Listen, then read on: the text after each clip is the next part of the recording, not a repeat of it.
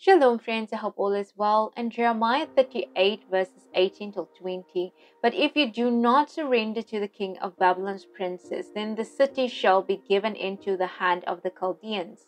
They shall burn it with fire, and you shall not escape from their hand.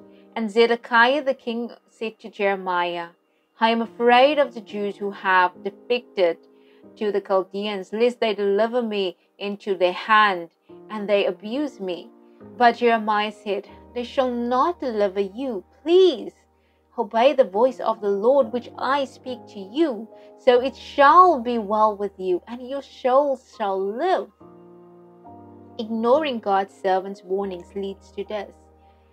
And the Lord warned Zedekiah through the prophet Jeremiah that he needs to surrender to the king of Babylon and he would live.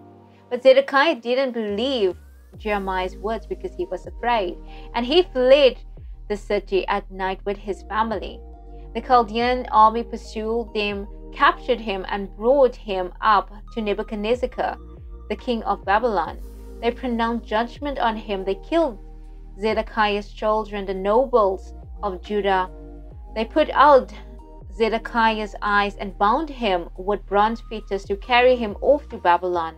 The Chaldeans burned the king's house and the houses of the people with fire and broke down the walls of Jerusalem.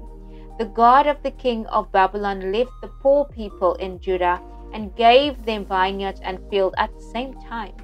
The king did not touch Jeremiah but let him go to dwell with people. Obeying God's word will save your life. Hear out God's servants, but also test every word.